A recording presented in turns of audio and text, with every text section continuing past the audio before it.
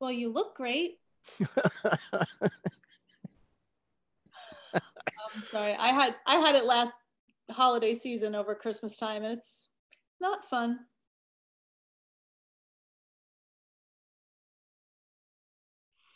My wife had it for 4 months. For in 20. 4 months. Yeah, she had it. She was a long hauler before they had a name for it. And so I'm pretty sure I had it in 2020 because she had it for 4 months. Right. Oh. Likely so. A bunch of us went to a event last Thursday in DC for Campaign for Tobacco-Free Kids. And the text messages started this morning that they'd contact traced. And at least 3 of us from Hopkins have COVID now. Wow. So ugh. It just, and that was like, they were so careful. We all had to upload vaccinations and boosters, and thankfully, like, they have all our contacts, so they could tell us what was going on. So that's would you like to go first so that you can then, like, I think it doesn't matter. I think whatever the back door and go take a nap. Whatever makes the most sense. It's only an hour, so I don't think it really matters. So it's whatever plan you had. I didn't have a plan. Sure. I mean, mine is the quirky one, right? Like it's pretty niche, my certificate. So yeah, I mean, they're all niche. That's kind of the point. I guess, yeah. Well, why don't we do that? And that way, if you're feeling great and you want to stay, fantastic. And if not, sure. Completely understood. Cool. I have nothing to write with. Where did my pen go? And it was like 10 or 15 minutes, right? We were aiming for. Yeah, because there's 3 of you, and so, Yeah. Yep. But it's nice to have space for questions. And did we set it up so that participants could put content in the chat?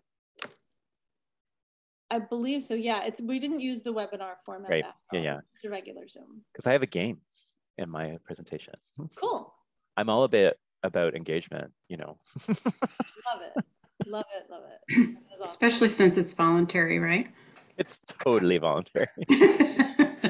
But we are recording, so we can go back and see. Oh, yeah, I forgot. Sorry. It's not voluntary for you, Paula. It's required. Yes. Okay. Okay. Thank you. Otherwise. For sure.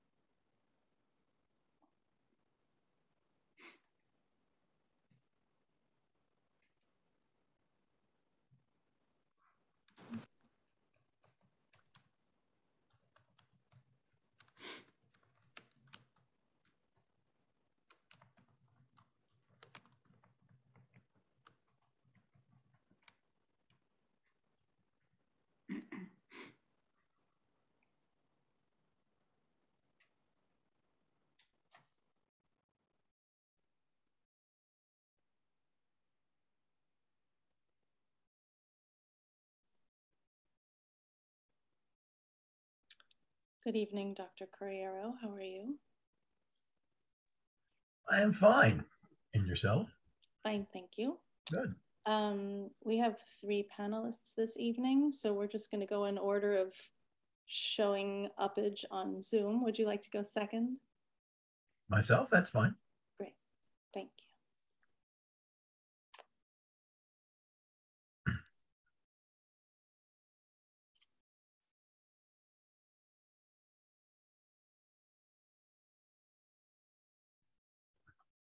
If you go third, you have to sing your whole presentation, right? Is that how it works? That's right. Yeah. That's good. In Spanish. Yeah. I'm going first, so I'm going to dance my whole presentation. So, Ashley, you can translate, right? Because interpretive dance is your first language, I think. Am I remembering? It's my second, but thank you for remembering. Oh, right. Okay. Yes. Yes. Details are important. Well, thank goodness we're recording this session. No one's going to want to miss that.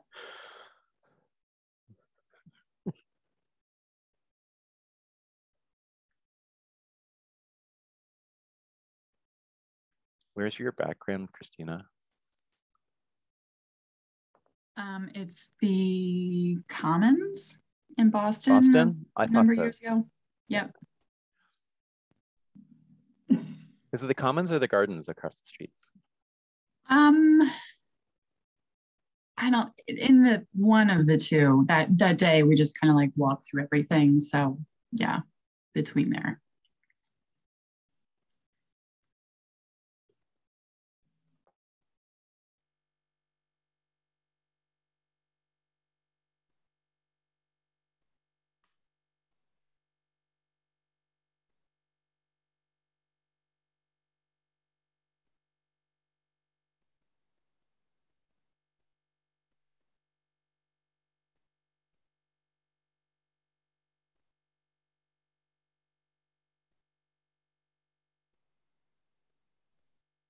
Well, we all get extra points for being early. It's actually only 6:31, so I'm going to give it another few minutes.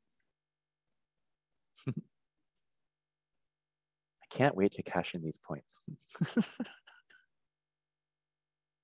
Wait till you see the variety of wonderful prizes we have. Oh my goodness. Mountain getaway.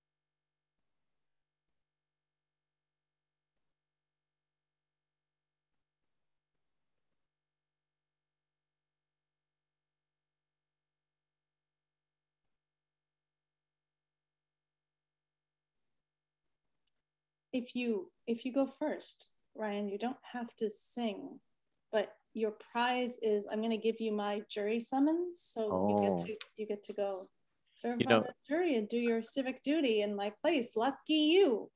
You know what?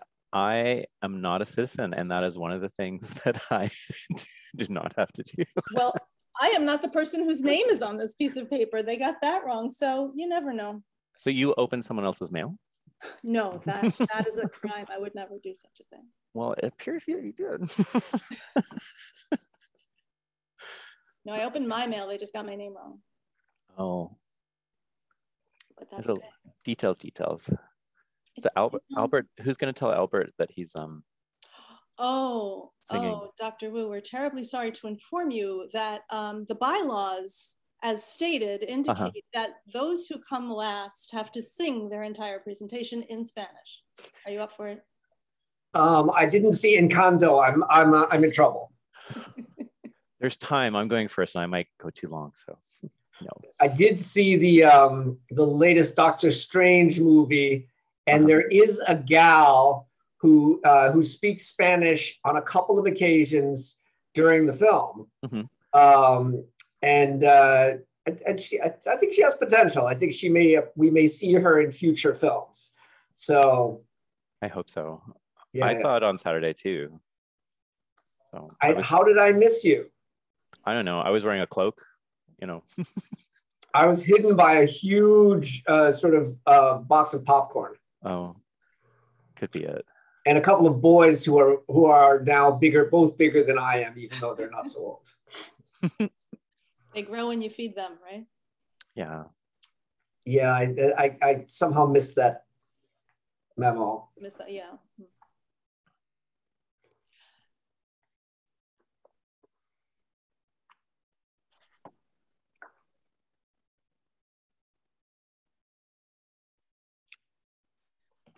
All right, well, it's 6:35.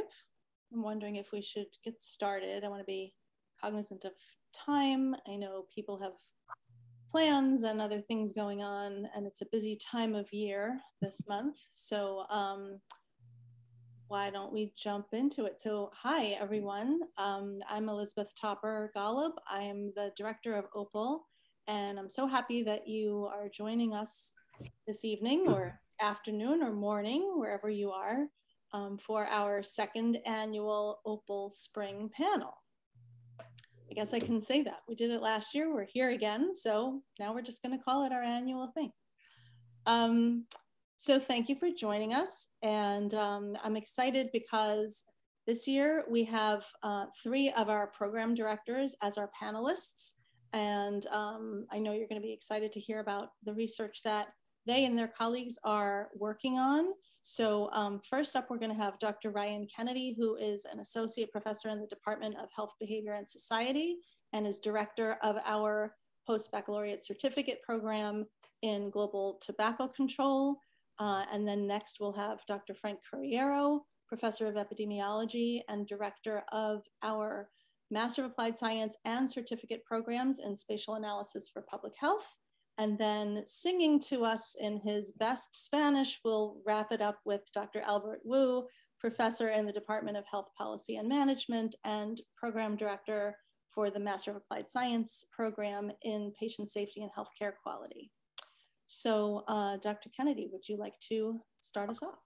I will do my best. Welcome, everyone. It's really nice to be here.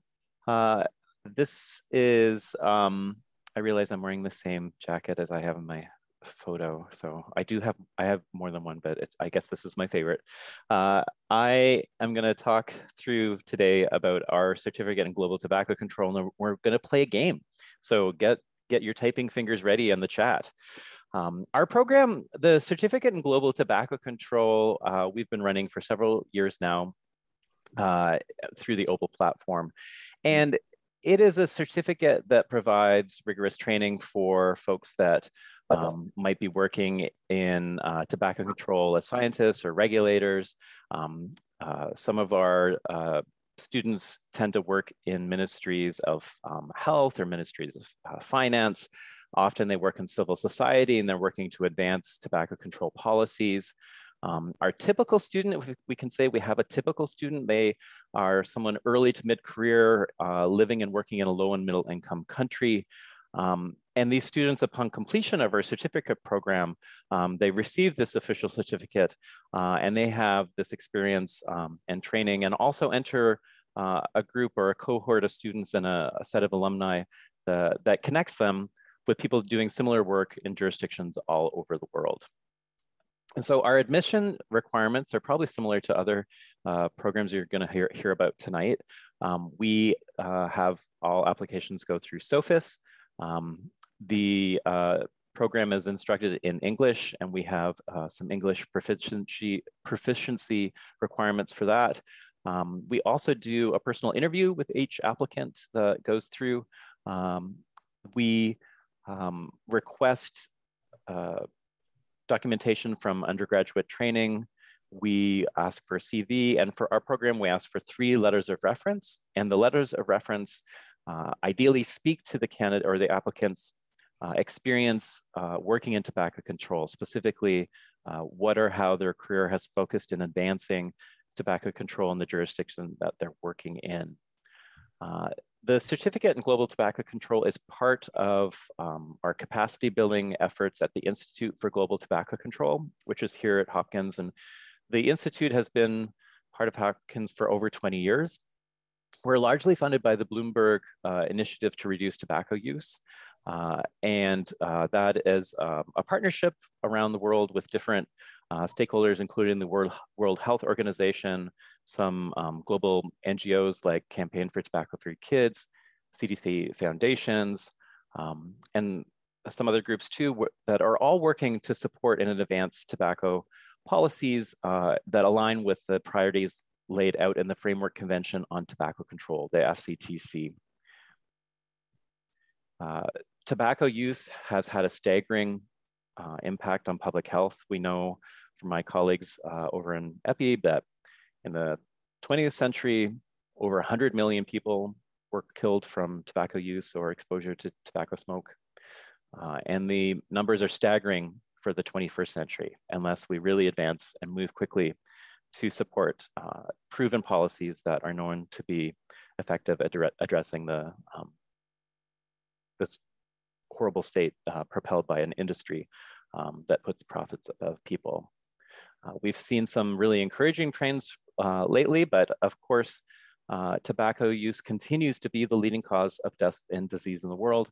I think often in public health, we think about tobacco control as one of those success stories. It's something that often gets presented as something we've done really well.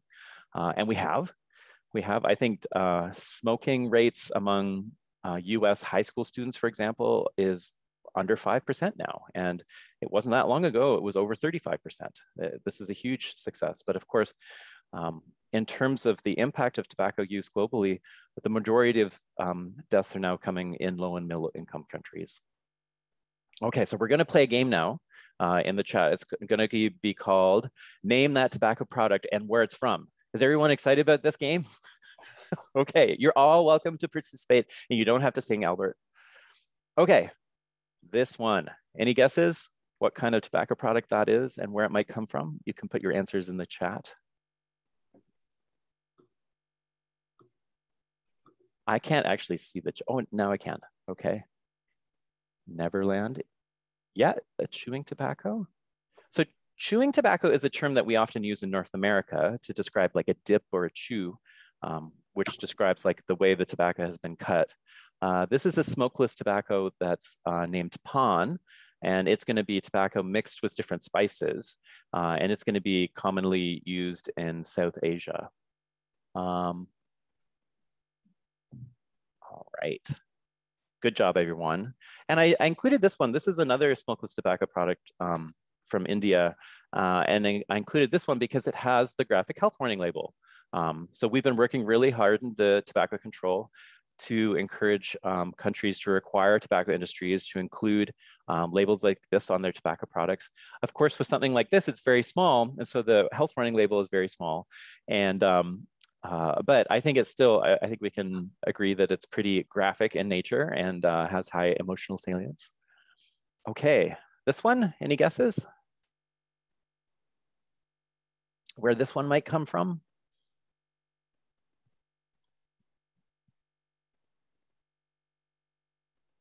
Thailand, we've got a guess from Craig. Is that based on the image and the lettering? India, Turkey, yeah. So this is actually a tin of smokeless tobacco too, and it's from Bangladesh.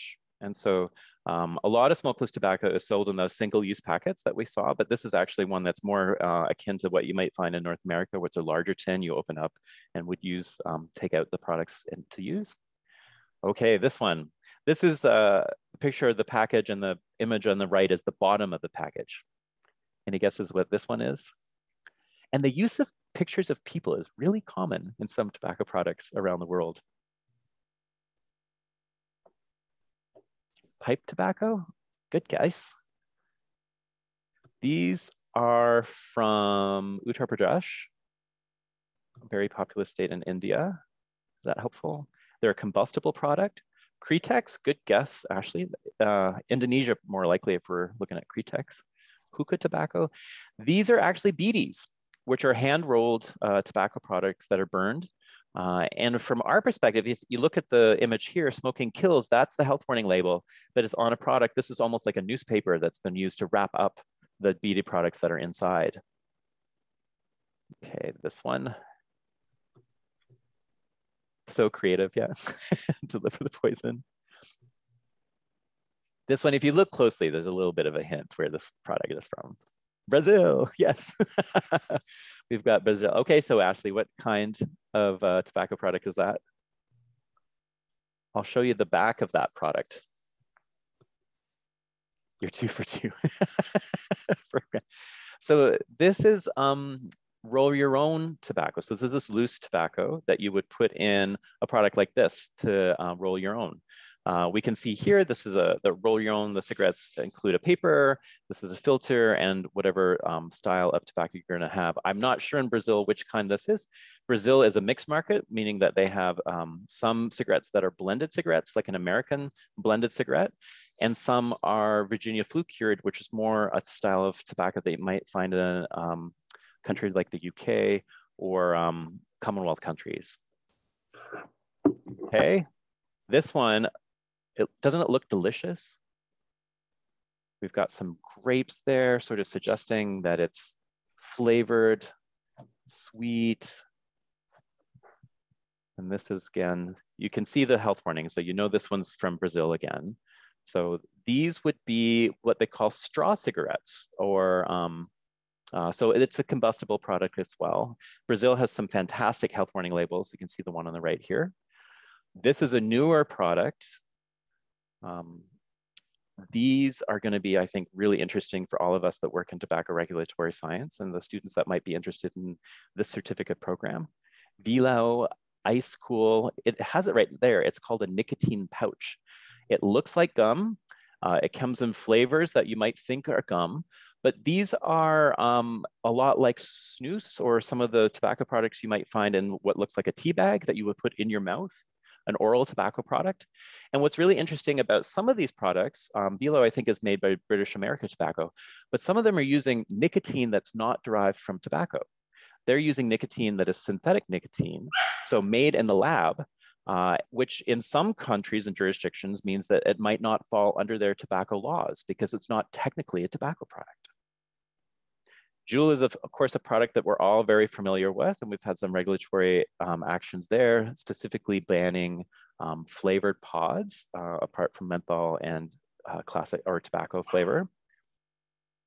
One of the things Juul did really well was that they chemically had a different strategy for their e-liquids. Cigarettes like Marlboro have used additives like ammonia in their products for years to change the way the nicotine is structured and how that would bind to your nicotinic receptors. The chemists and engineers at Juul went the other way and added an acid to their e-liquids. Benzoic acid or levulinic acid is common in these. That acid smooths out the product. It actually alters the pH to make it closer to water, which means that if you are inhaling an aerosol made of these liquids, you can inhale it really deeply without as much irritation. And I think this is my last product that I was going to share with you.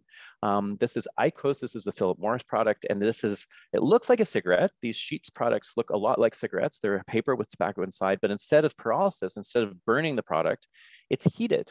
And it's heated to a temperature where it essentially aerosolizes constituents in the tobacco. So you still, in your draw or your inhale of the device, will get some of the sensory dimensions, the mouthfeel, the flavors, and the nicotine delivery that you might with combustible tobacco or cigarettes, but without pyrolysis.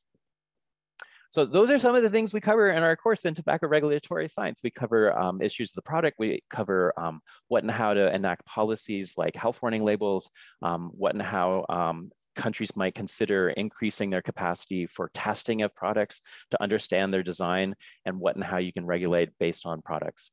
It's a one-year certificate. We start in first term and go to the end of fourth term. It's entirely online, and a lot of our courses are available asynchronously. So you can, given the global audience that tends to enroll in our certificate, that's very helpful. Students take 2 courses per term, and the courses are laid out here. We, in the first term, have a course on global tobacco control, which is a bit of a history of our movement, and strategic communications, because to be a leader in tobacco control, you need to be very good at communicating with others. And second term, we have our tobacco regulatory class, which we focus on aspects of the Framework Convention on Tobacco Control, Articles 9 and 10, what and how to regulate products, and a leadership course, again, because that's a very important skill for people to have that are going to be leaders or emerging leaders in our field. We make sure our students get sufficient quantitative analysis skills so that they are capable of understanding different scientific papers, what and how to design studies that they might need for their own needs assessments or similar. And we do a writing workshop too, which is very helpful for students. And finally, we have qualitative methods, which are often new for some of the people that enroll in our course who've maybe had more of a science background, haven't used social science methods that might involve qualitative methods, and an implementation of tobacco control policies course, where we know and understand, the instructors focus on what and how to support the implementation of our laws. These are our lovely instructors that I don't need to go to specifically, but just to say that we benefit from all the support that is provided through OPAL in terms of the technical support and the platforms that students conduct their learning in. And a unique feature of our certificate is that students that apply from low and middle income countries are eligible to apply for a scholarship that can cover the entire cost of the certificate. And I think, how do I do for time? I think that's me. I think you did great for time. Thank you very much. And I'm not sure about anyone else. I didn't expect to play a game tonight, so that was fun. So you all did very well, by the way. Yeah. We have a few minutes for questions, if there are any. We can also do sort of overall questions for the panelists at the end, which is fine. For sure. Yeah, no, I appreciate the opportunity to share our certificate program and remind folks how exciting tobacco control is. Great, thank you so much. Okay, well, now we're going to hear from Dr. Curriero, who is our program director in Spatial Analysis for Public Health. Great, thank you, Liz. Hello, everybody. So I'm actually going to talk to you about some research that we recently did here at the school that used a lot of techniques that are part of our spatial analysis program. So the title here is Aggregated Spatial Intensity, a Method for Improved Choropleth Mapping for Exposure Assessment. And I'll discuss what I mean by a lot of that as we go through. So it's a spatial analysis program. I think there is a map, at least one map on every slide, except for maybe this slide and the last slide. So let's start. You just got to hide everybody's pictures here so I can see the actual slides. So I'm going to start off with what is a choropleth map. So you see this map over here on the right. It's what we call a choropleth map. Just to give you some landmarks for geography here, it's Baltimore City in the center here. With its 5 surrounding counties. We call that the Baltimore MSA, Metropolitan Statistical Area. The counties are outlined in blue. Baltimore City is a county itself. You see that at the center. And you have this color shading. Okay, so if you Googled up what is, and this is called a choropleth map. And if you Googled up what is a choropleth map, you'll find something very technical. It's a type of statistical thematic map that uses intensity of colors, like you see over here, to correspond with an aggregate summary of a geographic characteristic within spatial enumeration units. Okay, that's a mouthful. What it's saying is here, what I'm plotting here is the number of fast food restaurants per census tracts. So you see the county boundaries. What these finer scale geographies, they're called census tracts.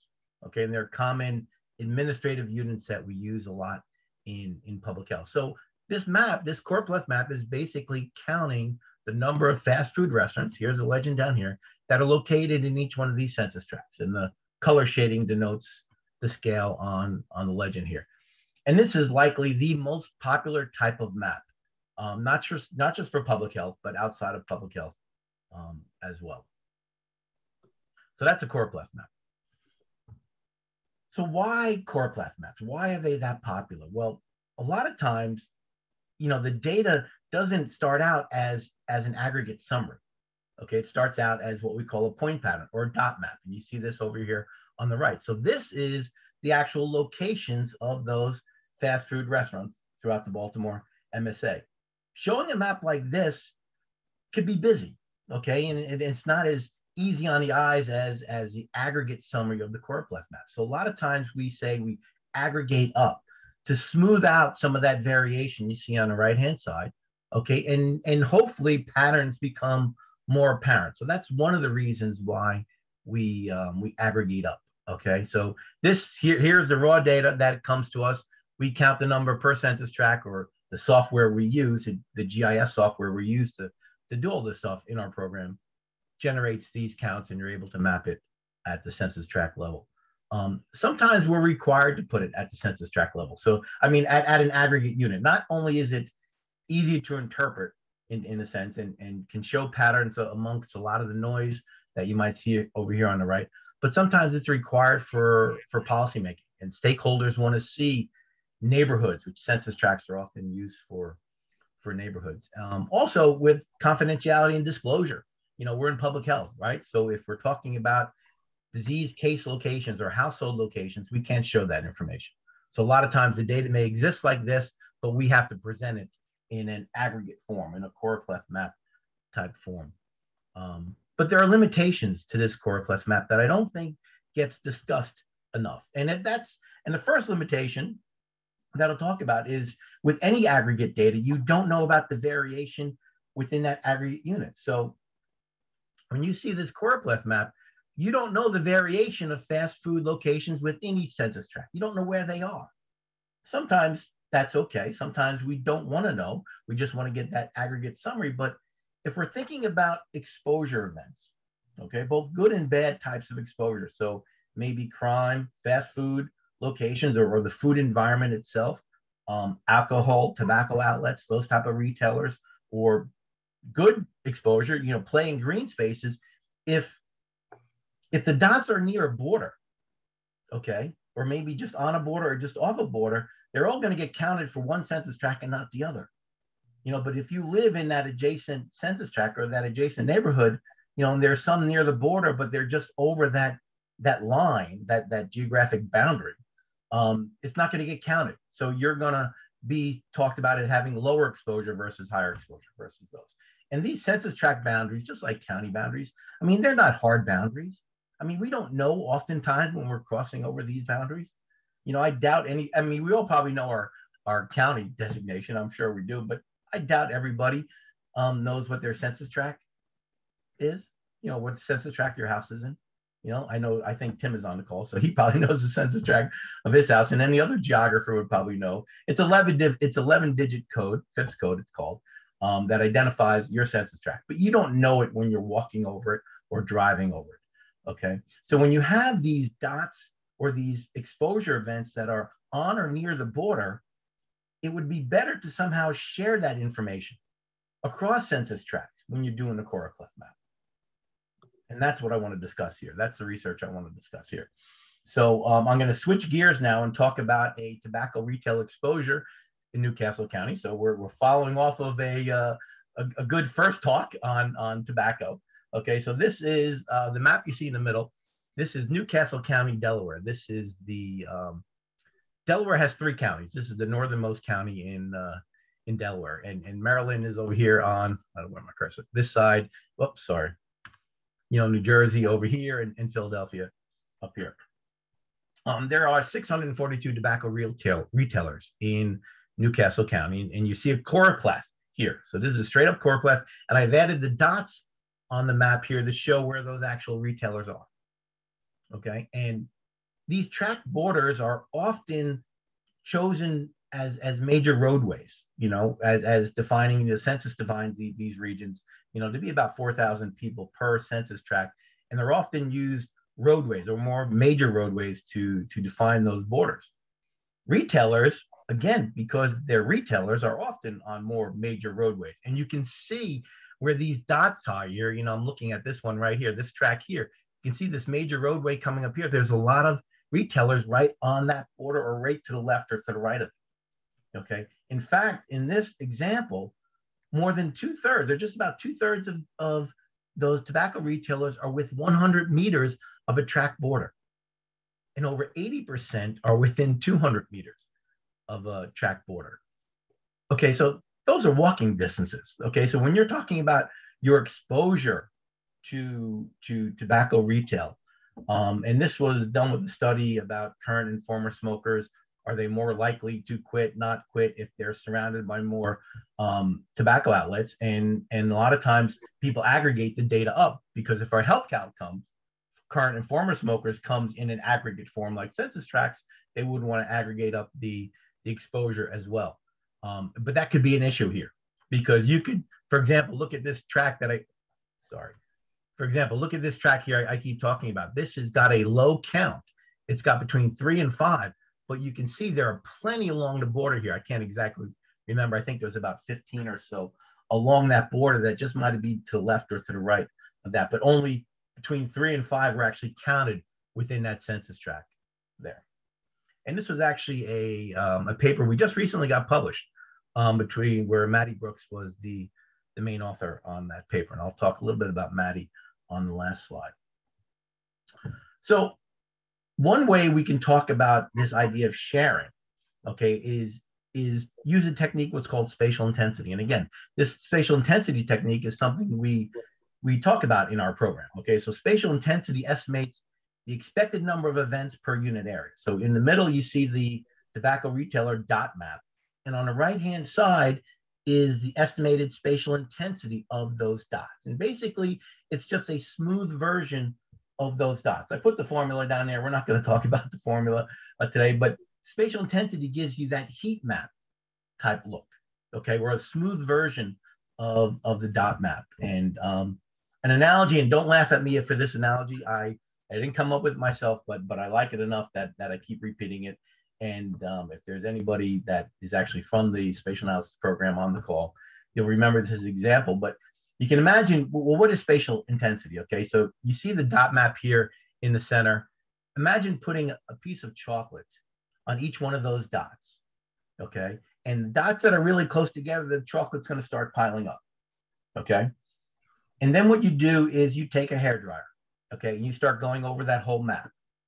And somebody asked me one time in class, am I ever going to actually do this? I don't know. I may have to give it a try one time. But you put that heat source, that hairdryer, and the chocolate starts to melt, and it starts to disperse. Okay, and that's what you see on the right-hand side. That's that spatial intensity. It's kind of smoothing out those hills and valleys of the piles of chocolate, which just represent the density of the concentration of those tobacco retailers. The key point is no matter how much you smooth that out, the chocolate remains the same. You never added or removed any chocolate. So all the information that is in that center map is also on that right-hand side, that smooth version of that spatial intensity or that heat map. And what's nice about the spatial intensity map on the right, it's independent of any geography. It's independent of those track boundaries, because it's melting that chocolate across the boundaries. Okay. So the idea here is so on the left-hand side, you see the choropleth count.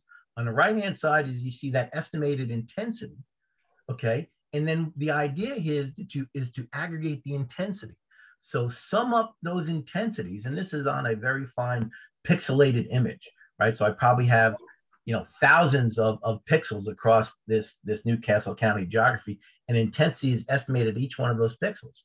Okay, so now take those pixels that are within each track and add those up, because it's the expected number of events. Okay, add those up and make a choropleth of that.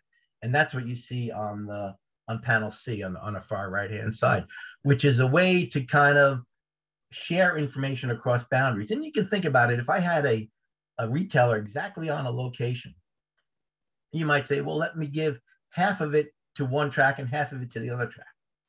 Okay, and this idea of aggregated spatial intensity is sort of a statistical way to do that, because what happens now if it's 100 meters into the other track? Well, do I give it 2/3 in that track and 1/3 in the other track? You can make that more objective by doing this statistical spatial intensity approach. And for those in the class and those who are thinking about spatial analysis, these techniques, the core clef mapping, spatial intensity, that's all covered in our program. Aggregated intensity is just an idea we had to follow up to do this concept of sharing locations across. And you can see now on the right-hand side, you can see this track now is highlighted a lot darker. Now it's between 9 and 14.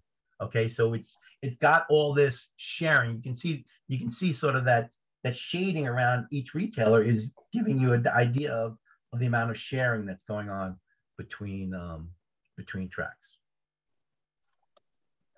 So we talked about the core clef map limitations. It ignores variation within the units, and when we're talking about exposure on the border or near the border becomes an issue. Okay, and this aggregated intensity allows sharing across geographic boundaries. Here is the actual the citation here. And just the point I want to make is that Maddie Brooks is a 2019 graduate of the OPAL Spatial Analysis Certificate Program.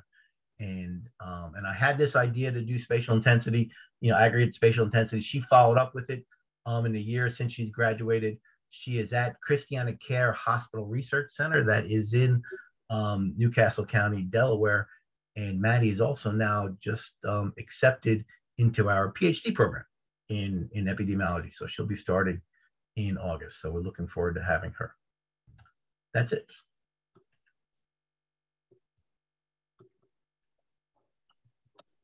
That's great. Thank you so much, Frank, and good for Maddie. Congratulations. Yes. Please extend our good wishes to Maddie. That's great news. Any questions for right now? I'm so happy that you used a paper from one of the MAS graduates for this talk. Yes. It's really great.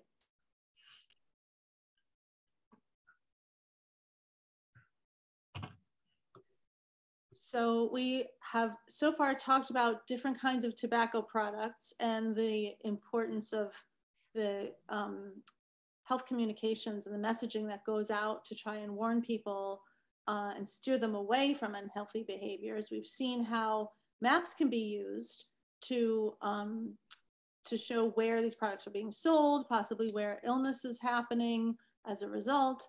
And when people smoke too much, they get sick and they end up in the hospital. That's the best segue I could come up with. So, Albert, we're not going to ask you to sing, and I'm certainly hoping you don't present in Spanish because I personally won't understand you. But I'm excited to hear what you have to tell us about the work that's going on in patient safety and healthcare quality. So I am here to confess about some of my personal errors. And the first, and that is not paying enough attention early in life to things that I should have.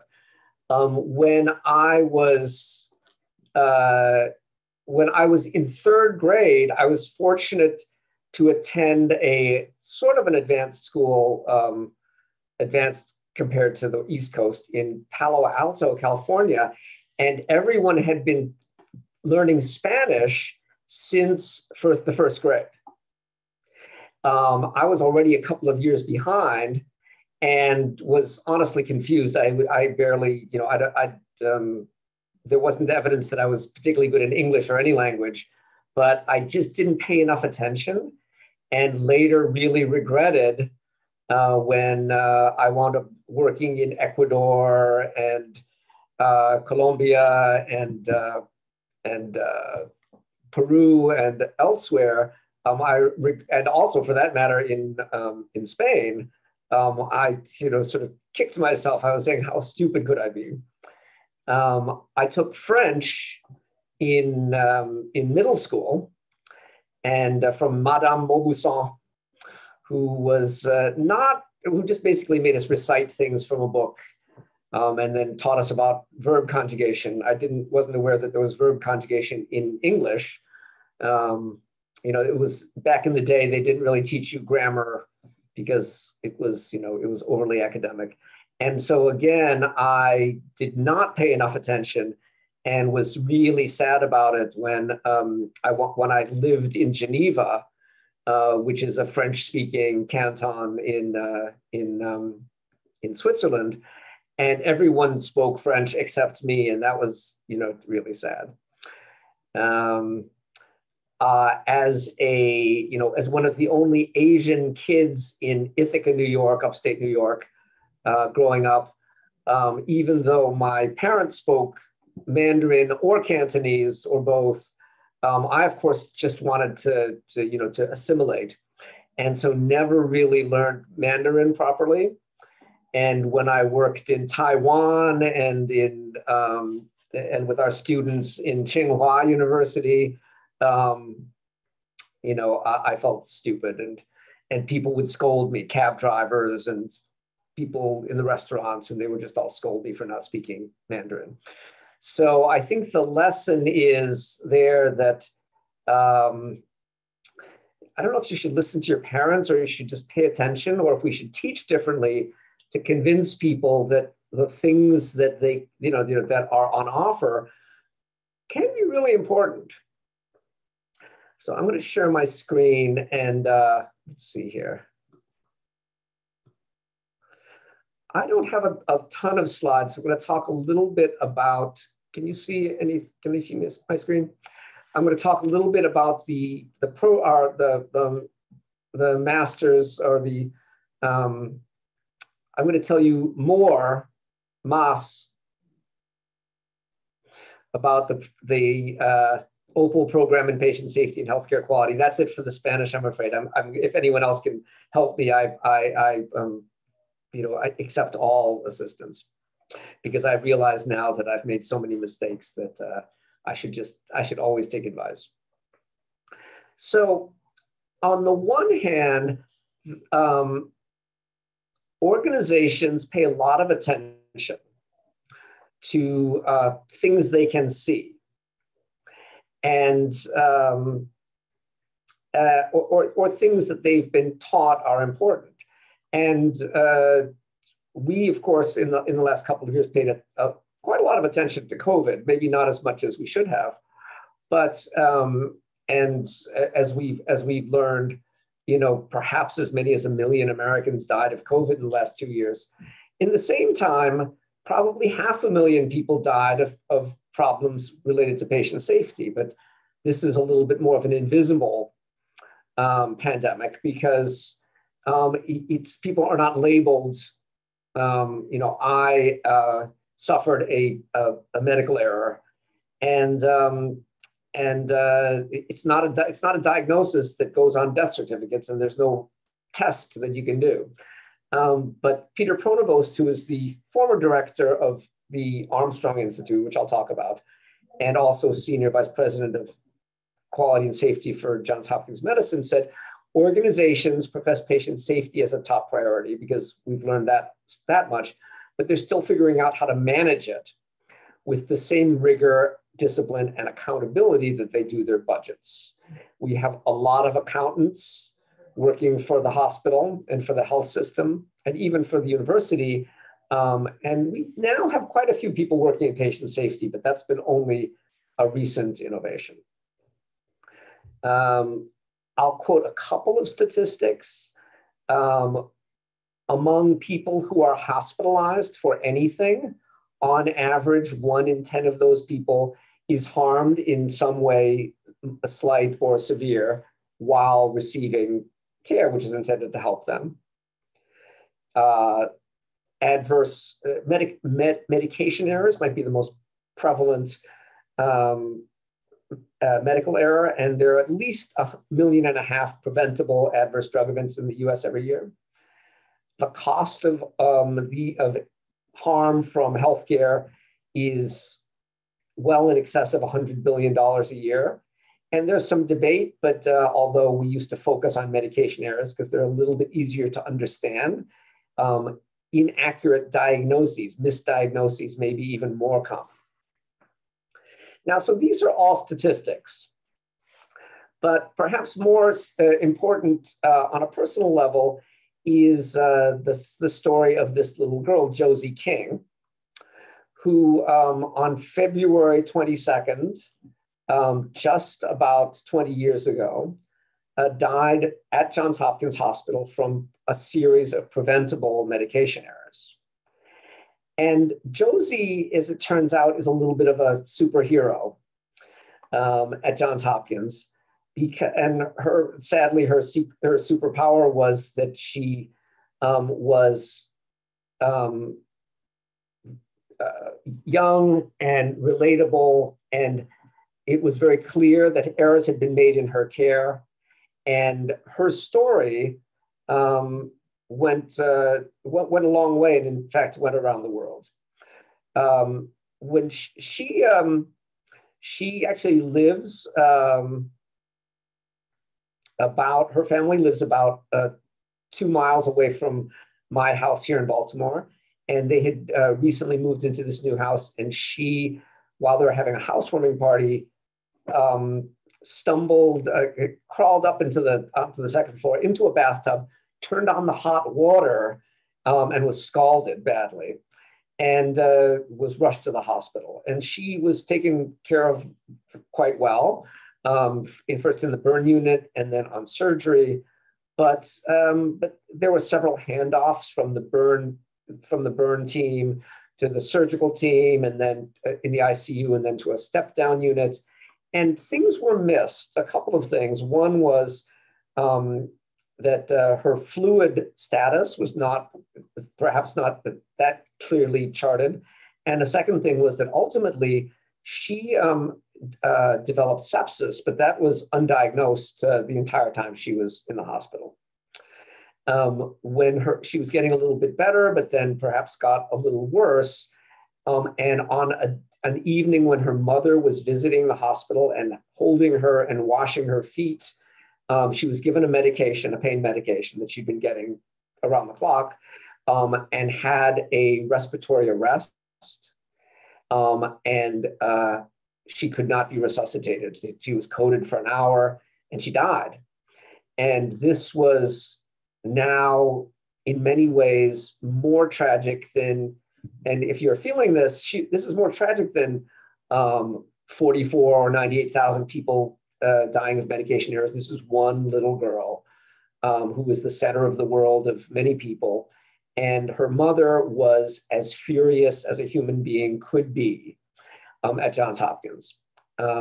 We, in fact, as soon as we were allowed to, went out to the public and said, we have to confess that we made a terrible series of errors in the care of this little girl, and she died.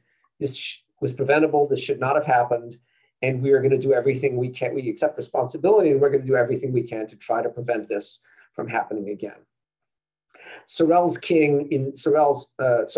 Josie's mother, is still angry at us in many ways, had threatened to go to the newspaper, to Good Morning America, and we sort of leaned in and we said, we'll go with you. And Peter Pronovost went on Good Morning America with her, and they talked about the tragedy that had happened, and they talked about how it had affected her family, and in fact how it had affected her team that was taking care of her, and how this was a problem that had recently been discovered in a way in the year 2000, but can affect individuals in this way.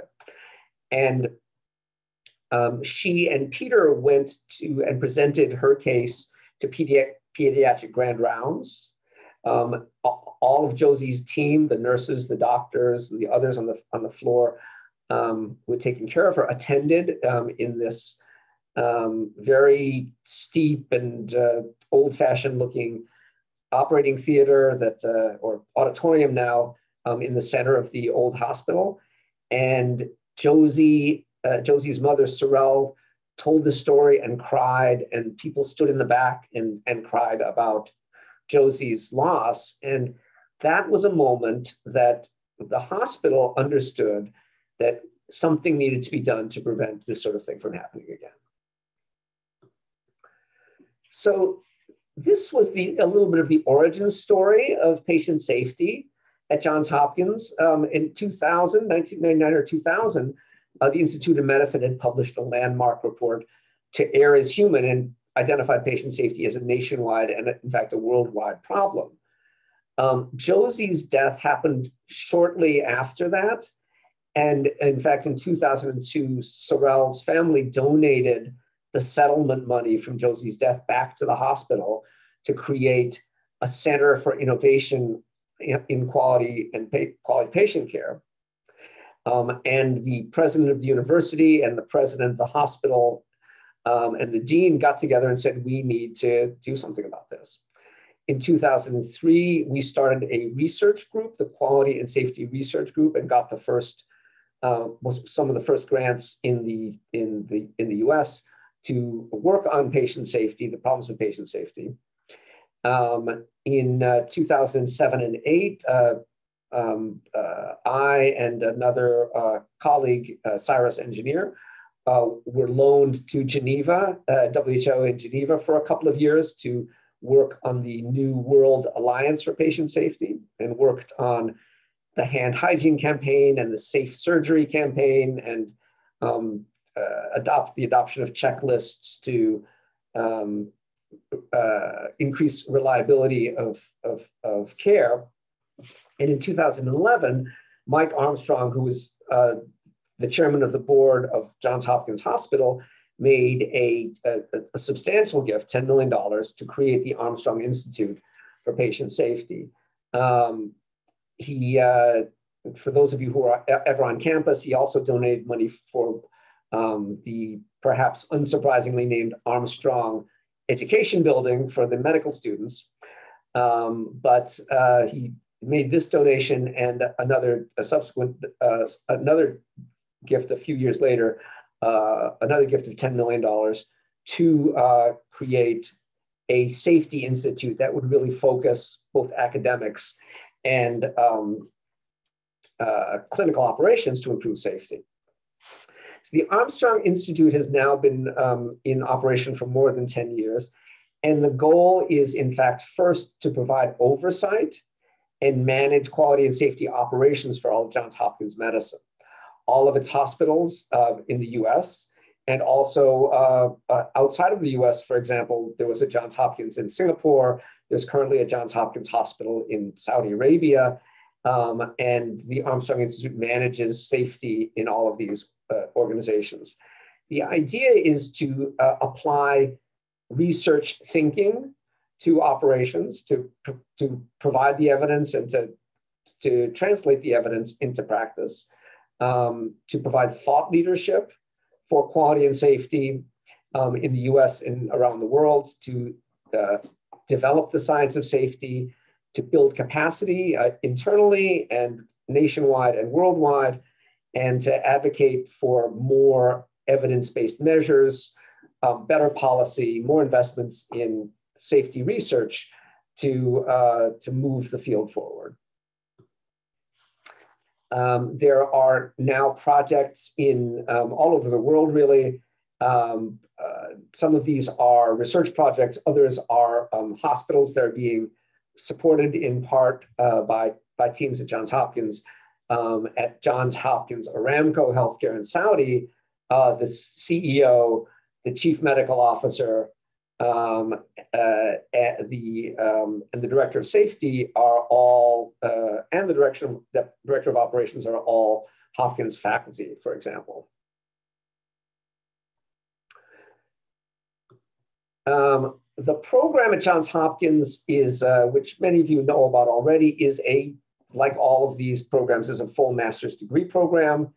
It is, the credit requirements are a little bit lighter than for our MPH because the curriculum is very focused, and it's really focused to educate students and primarily practitioners and to give them skills and tools to improve the quality and the safety of healthcare.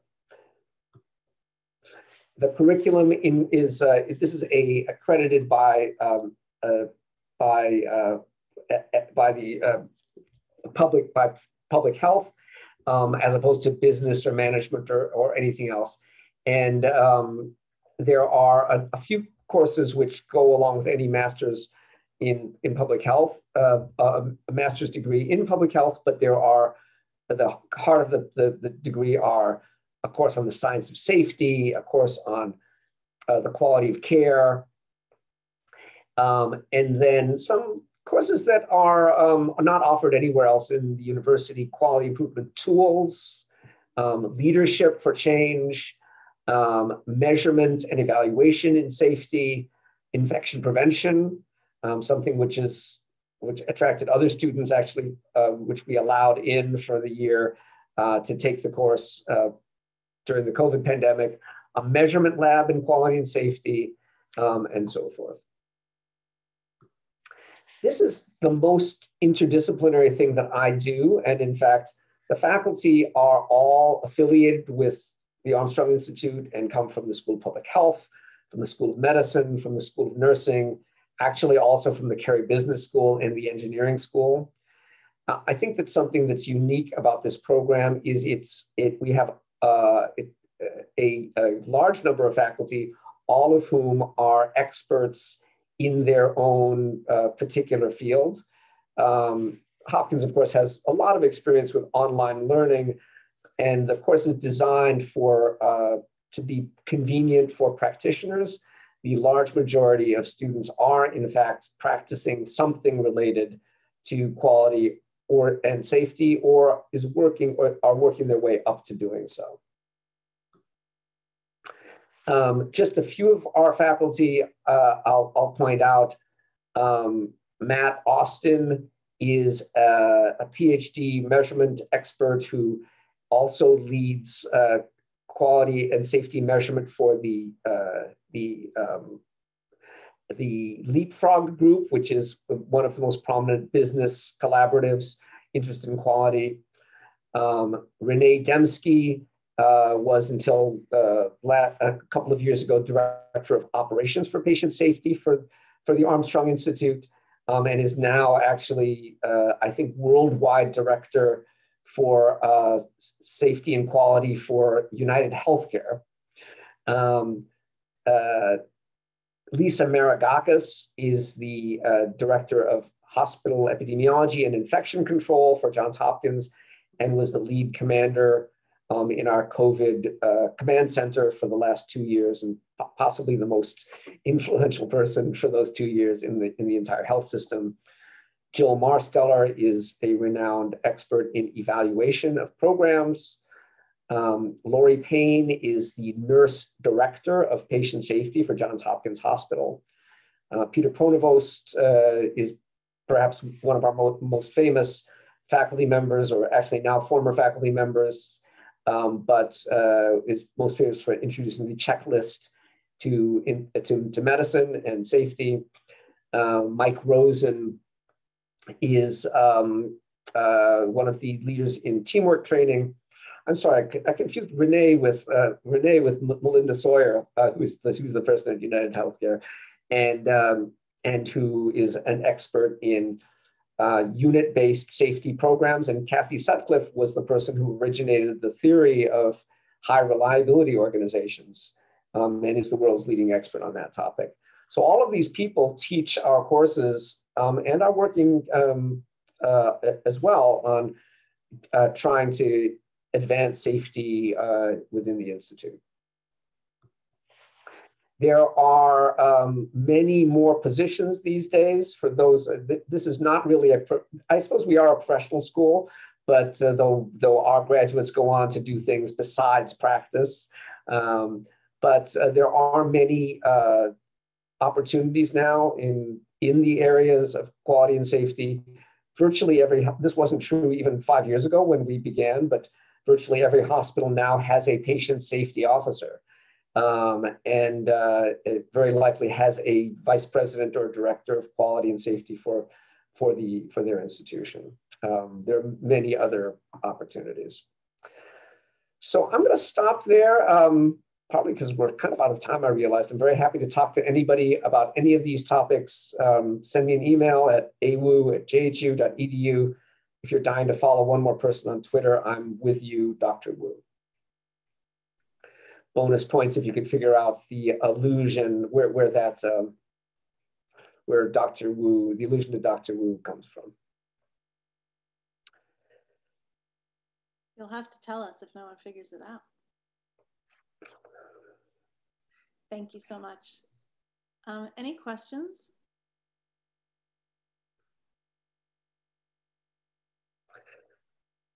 I actually have some, if no one else does.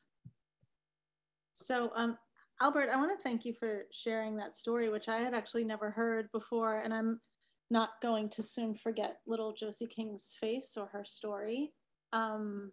It's a sad story, but it's an important story. So thank you for sharing that with all of us. You had said that, I think you said that 1 in 10 hospitalized people are harmed while receiving care. And it struck me, I was wondering, do they know? I mean, clearly in some cases they do, but like, is it feasible that there's a good portion of those people who don't know that that happened to them? I imagine there's a lot of different types of harm that can happen. It's not always going to be a wrong medication or a wrong dose. No, and that's, I'm talking actually about an injury and not a mistake, which are a little bit different. This is on average, and some hospitals it's fewer people, and in some hospitals it's more people than 1 in 10. So, but many of the injuries are minor. They might be a physiologic change. Your liver might be irritated by a medication. You might develop a stomach ache because of a medication. You might develop a fever or a rash, and others are quite severe. So it runs the gamut. But probably the important thing is some and perhaps the majority of these incidents could be prevented or could have been prevented. Yeah. Got it. Thank you. Oh, Ryan, I was going to ask you a question, but it looks like you have your hands full there. The puppy just came home, so yeah. The pets of Zoom. So my question for you may not be answerable.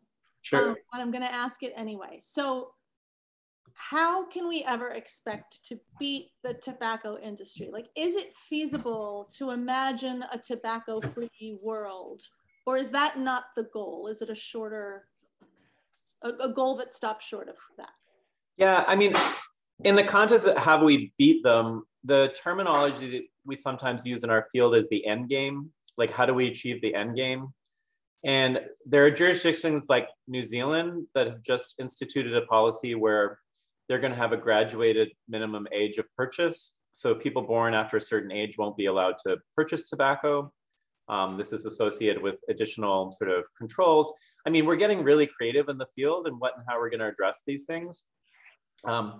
There were calls in Canada years ago for the, devalue the industry so much with more and more regulation that the industry is worth less and less, such that the government could buy it out and then dismantle it. There's different ways that we think about it, and they're very specific to the jurisdictions we're working in. And I think what's really encouraging is the students that go through our program are working in so many different settings, and we're really trying to build them up with the skills and critical thinking and collaborative networks such that they can determine and problem solve what are the best approaches for their jurisdiction, for us to finally beat an industry that's been charged with racketeering and they've lied and cheated for decades. Not easy, but that's why we need you and all of you who are working in this area. Thank you. Frank, are you still on the call?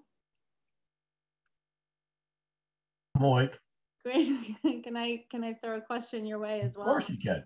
So I was wondering, and I was wondering if others were wondering, where did the data come from that go into the maps that you were showing us? Are these data coming out of research studies? Are they coming from health departments? Are they coming from other sources? All the data I showed today is publicly available. All the geographies, counties, census tracts, census block groups, those are Tiger Line files. They're available from the census. The tobacco outlet retailers and other type retailers, each state has their own agency where you can download a lot of this information. There's business directories where you can get certain types of fast food restaurants and those kind of things. Data is a lot more available now than it used to be. Obviously, health outcomes, that's what comes specific from your study. whether it's through, primary data collection or a data use agreement with the health department or something like that. But all the data I showed today was publicly available. Great, thank you. Ryan, I see there's a question for you in the chat. Do the students doing the tobacco certificate gain any experience with negotiation? I'm wondering what tools they learn in order to help deal with the challenges that might exist with industry in their region. Yeah, it's both the comms class and the leadership class. They do different techniques of role playing, and people study sort of perspectives. And in some cases, they'll go into negotiations where some of the students are industry reps and others are government regulators, and they will sort of navigate and practice what and how to. It's in the context of sort of honing a message and delivering a message and listening and in the moment. I don't know that like negotiation is one of the sort of objectives of that specifically, but it's certainly something that can be driven by students indicating what sort of scenarios they want to work on. I agree, it's a really important. The one thing with the tobacco industry, though, is that we try not to negotiate. There's not a negotiation here. It's not other sectors, and even some of the work I do at Hopkins from the Center for Excellence in Regulatory Science, I think it's very common for other fields, whether it's pharma, to sit down and have more discussions. But in my sector, I would never sit down with the tobacco industry. So. Fair enough. Other questions? All right, well, if not, I want to thank everyone. A specific thank you to our 3 panelists for sharing your work and your perspectives tonight. We really appreciate your time and all of the great work that you're doing. And thank you to all of the students and hopefully prospective students for joining us. We wish you the best and hope that you will be successful in your continued studies and in your future work. Thanks, everyone. Have a great evening. Thank you. Thank you for sharing, Elizabeth.